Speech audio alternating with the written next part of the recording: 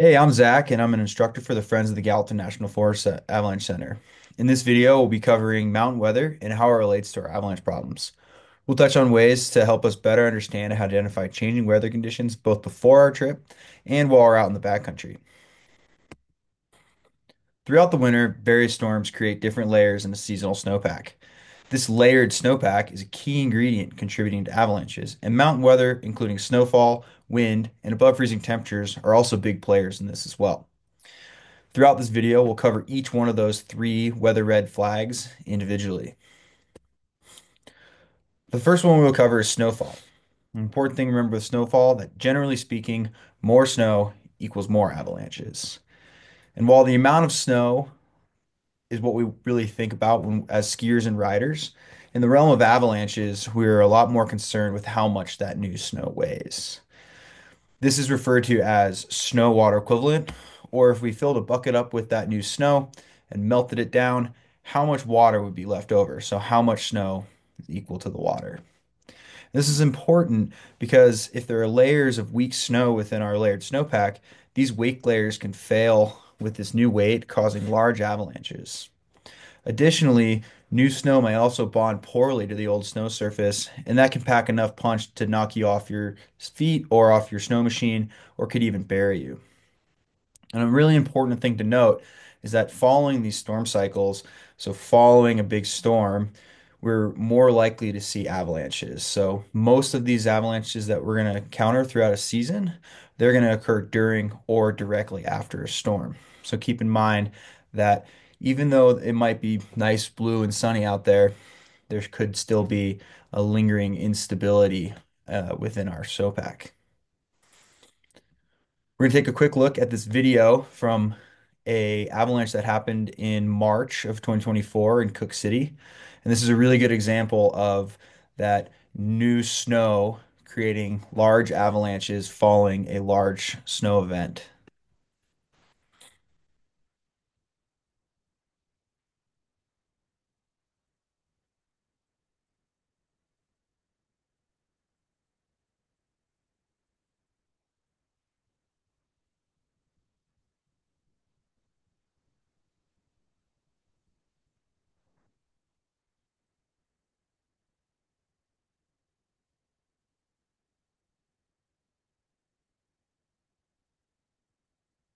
So quite a large avalanche. Now, if we take a little excerpt from that day's avalanche forecast from the Gallatin National Forest Avalanche Center, we can pull out a little bit key information to help understand why this large avalanche happened and why there was an associated high danger rating with that day.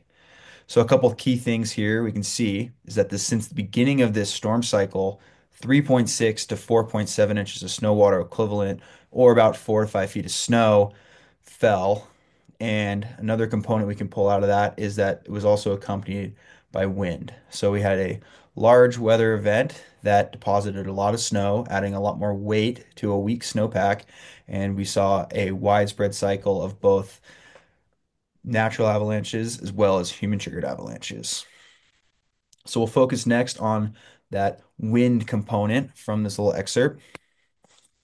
And wind is really that next red flag, and we're going to spend a little bit talking about wind. And there's a few things we can think about. So wind direction can help us understand where recent snowfall is being blown to. And ridge lines are a great indicator of this. So this will give you a prevailing wind direction where one side may be scoured and the other side will be covered in snow. The scoured side is often called the windward side or the side facing the wind. And the side where the snow is being deposited is called the leeward side or the sheltered side from the wind. As wind will transport snow, that usually happens at about 10 miles an hour and can actually deposit snow 3 to 5 times faster than snow falling from the sky.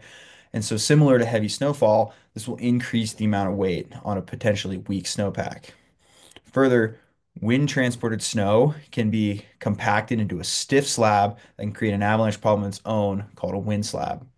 And a lot of times these avalanches will catch people off guard and we can use visual clues to help identify slopes that might have been impacted by winds in that area.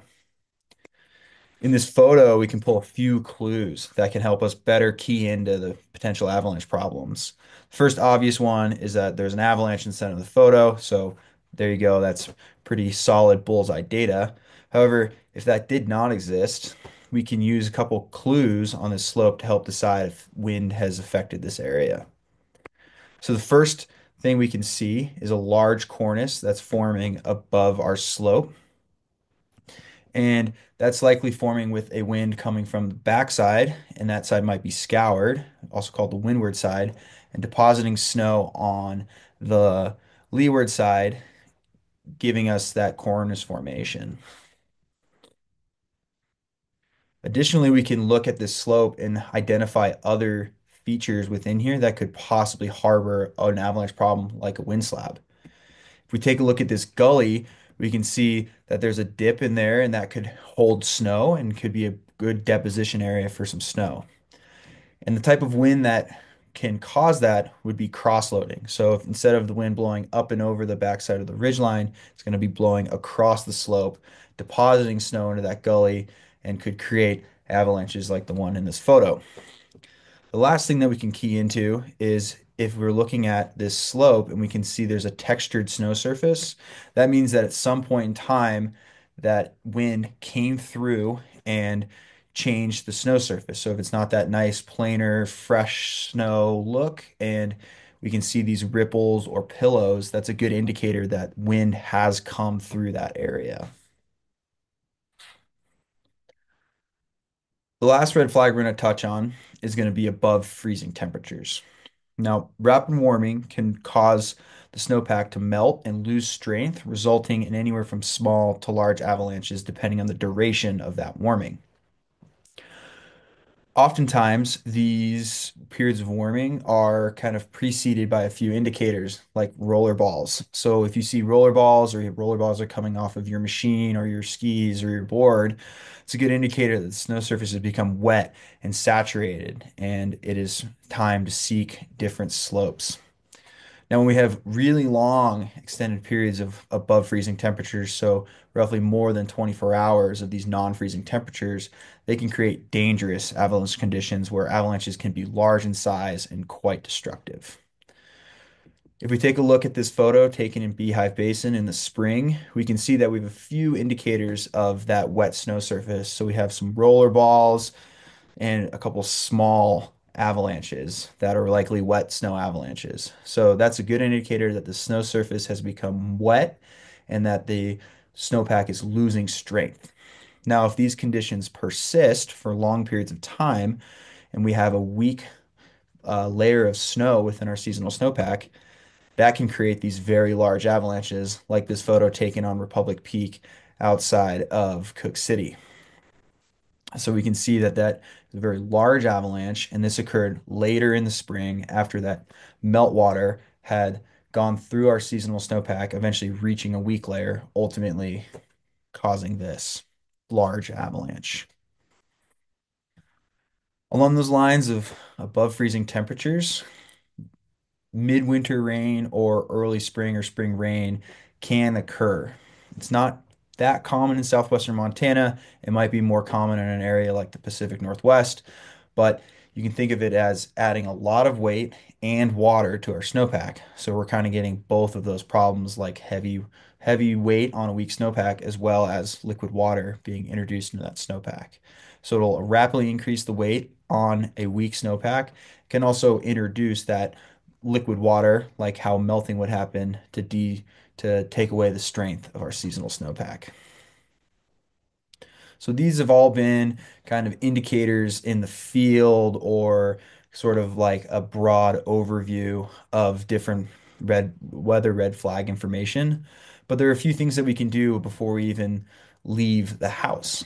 So before we get out, we can check the weather. That's a really simple way to start your day. So you can check your weather and you can also read the weather section of your local avalanche forecast. So weather.gov is a great place to start. where you can get a point forecast for the area that you'll be recreating in that day. And within that point forecast, we can pull out some of those key red flag, weather red flag information. So we can pull out that we might have a chance of above freezing temperatures. We can look at our wind speeds and see if we have those high wind speeds, as well as we can look at how much precipitation that we be seeing that day. It's important to remember that this is a forecast for the day. If you wanted to look at what happened in the last 24 hours or overnight, you can look at your local avalanche center's avalanche forecast. So this is a daily avalanche forecast that is provided by the forecasters at the Gallatin National Forest Avalanche Center. And within that, we'll have a small mountain weather section that will outline the last 24 hours of snowfall, wind, and temperature, as well as an outlook for the day ahead across the region. So again, we can pull out some of that key information to let us know what might be happening in the mountains. So whether it's a lot of snow, so a lot of weight added to a potentially weak snowpack, some snow accompanied by some wind, or in the springtime, above freezing temperatures or sustained above freezing temperatures. While we're in the field, we can just remember to keep our eyes peeled for those three weather red flags. So if we're out in the field and it's snowing heavily, we can expect that our danger is going to increase and the likelihood of triggering an avalanche will increase as well. If we're walking around ridge lines or near or above tree line and we're feeling strong winds or we're seeing actively blowing snow, those are also really good indicators that we could see some wind slab problems or a potential avalanche happening deeper in our snowpack.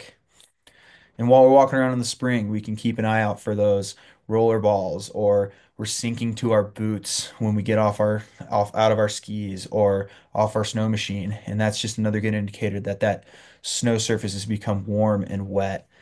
So we are going to want to seek different terrain and avoid those warm slopes. Now, it's important to just stay alert to these changing conditions. And the more you stay alert to these changing conditions, the more you can tailor your trip plan and your terrain management to better match the type of weather that you're going to encounter in the field that day. And also better understand what types of avalanche problems you could encounter out there. Thanks for watching, and I hope you have a great winter and stay safe out there.